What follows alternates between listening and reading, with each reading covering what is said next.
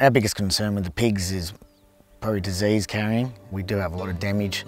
12 months ago, the pigs in this area were in plague portion.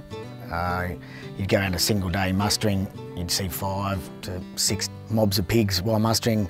After 12 months of this LLS controlled baiting program, we're down to barely seeing pigs at all. Hi, I'm Liam. Occupation, I work on a family farm. It's my in-laws farm near Barraba, New South Wales. It's 7,000 acres, mainly cattle, with a little killing mob of sheep. About 12 or 18 months ago, I was approached at a field day by a couple of landowners and farm managers here in this area. They knew that they had a feral pig problem. They knew that the feral pig problem was getting worse and it was just getting too hard to manage with the existing controls that they had. And they wanted to know how best LLS could help them. I'm Karen, I'm a Senior Biosecurity Officer with Local Land Services. One of the biggest concerns for this pest animal group is the disease risk of feral pigs. Leptospirosis, brucellosis, and now even Japanese encephalitis has been found in pigs across New South Wales. And so vaccinating your livestock for leptospirosis is an added cost that these guys are having to wear now. To mitigate the risk of disease transfer is high on the list of priorities here for this group. This paddock here, we put cows in these hills and we've actually seen cows grooming pigs in the paddock. They'll lick them. We have feeders on the farm now too. We pellet feed. The pigs love the feeders obviously, so they're in there and the feeders with them feeding. Disease could spread that quickly, let alone water sharing and licking each other in the paddock, so the threat's huge.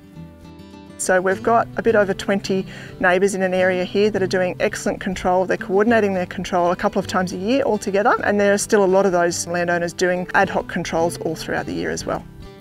If we didn't have our neighbours in a group with us with the LLS helping, those pig numbers would still be like they were 12 months ago. You just can't get on top of them without everyone being in a controlled group and helping. So we are baiting better, knowing how the pig performs out with all their studies they've done. A big help has been these traps you see behind us.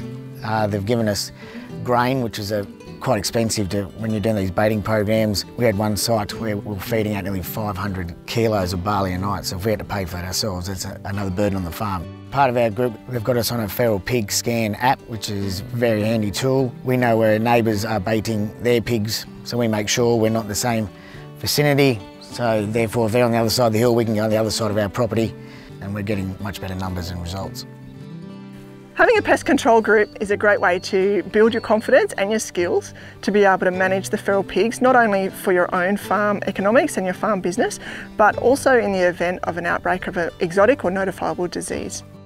I think New South Wales or Australia-wide, if they could get more of these programs going across the country, we could definitely get a dent in the feral pig population. Some of the positive outcomes after working with this group for 12 or 18 months is that they're just not seeing the pig numbers that they had 12 months ago. I drove out here on our very first meeting and nearly hit a mob of pigs on the road, and we just don't see that here anymore.